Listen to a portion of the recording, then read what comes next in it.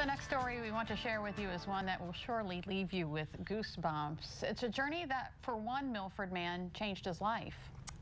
Here's the deal. Don Roark knew that he was adopted. So he went on a years-long mission to find his birth mother, and what he found along the way, well, I'll tell you what, we are just going to let Don Roark himself tell you the rest of the story. Thank you so much for joining us today in Historic Studio D. My pleasure to be here with both of you. Okay, so take us back to the beginning. You were born in a small town in Georgia. Right, a small rural town in Georgia. When I was 5 months old, my mother gave me up for adoption. And as part of the adoption process, I moved to Savannah, Georgia, had a name change, and I knew nothing about anything that happened after my birth. My birth certificate from Georgia shows that I am the first child born to Lillian Riggs, and again, I knew nothing after that. Yeah. When I was 18 years old, my father died, and at that point I went through his personal paperwork, and for the first time I found my adoption paperwork, and that's how I learned about being adopted. I had had a very happy childhood, so I had no interest in finding my mother at the time. I wasn't bitter about the whole thing, but I really had no interest. Now, I advanced to 65 years old, 10 years ago. I started in earnest looking for my birth mother because I wanted to see if I could find her, and based upon her age on the birth certificate, she conceivably could still be alive. Right. So I kept looking for her online, but I kept running into dead ends. I used Ancestry.com a lot. When I found the 1930 census where she was still living at home with her parents, but I could never find anything about her. So in a last-ditch effort, I created a family tree for myself online, showing my name, my birth mother that I got from the adoption paperwork, and her parents that I got from the census report, and just put it out there to see if anybody would stumble across it. And for years, there was no response whatsoever. But then in January of last year, 2015, I got an email from a woman in Ohio saying maybe she could help me with information about Lillian, Lillian being my birth mother. Right. So after 2 days of wondering who this woman was and what she wanted, I responded back to her. She and I then exchanged a few more emails, and when we got comfortable with each other, we exchanged birth certificates.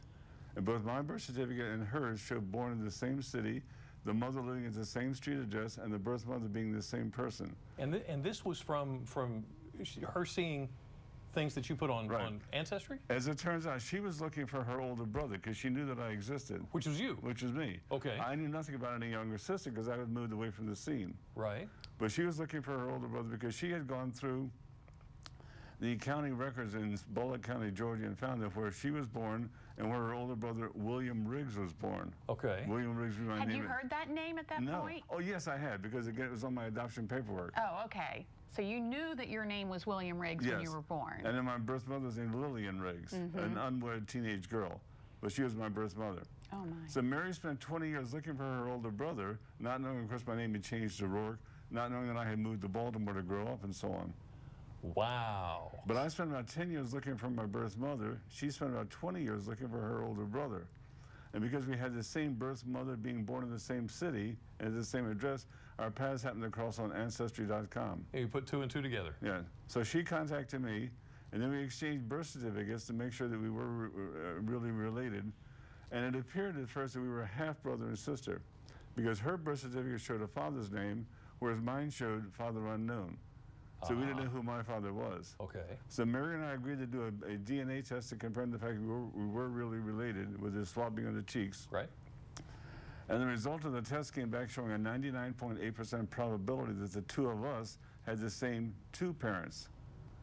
Wow. How about that? So we're full-blooded brother and sister. So the DNA test showed that you were indeed fully related. Right. So. And you were keeping record, I mean, you were keeping, I guess, a scrapbook for all intents and purposes of this whole process that was going on. Right. So what was it like when you realized this was your sister? I mean, tell me about that. Well, this is the first sibling I'd ever had, of course, and I thought it was neat. I wasn't quite sure what to do with a sister that I didn't know. But my wife and I made it a point to drive out to Cleveland, Ohio, where she lived, to meet her and her family. They're very hospitable, friendly. She's a dear person. And we're getting to know each other, of course, as time goes by. But the story doesn't stop there. No. And then she and I teamed up to still look for our birth mother, because we're both looking for Lillian Riggs. Right. And we found out through sources that she had gotten married to a guy named William Wooten, and they moved to central Michigan, to a town called Mount Pleasant. Yeah. And I was looking for, we also understood that she lived there and died and was buried there. So I went online looking for cemeteries in Mount Pleasant, Michigan, found the one where she's buried, have a picture of her headstone. Yeah. I called the cemetery to see if there was a next of kin listed on a record, and there was. A guy named Glenn Wooten, who's listed as her son. Wait a minute, who's Glenn? If it's her son, that means he's my brother. Oh my goodness, and so there's a third one.